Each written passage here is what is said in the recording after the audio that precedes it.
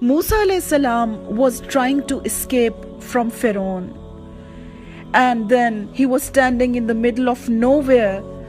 He was tired, hungry, and had nowhere to go.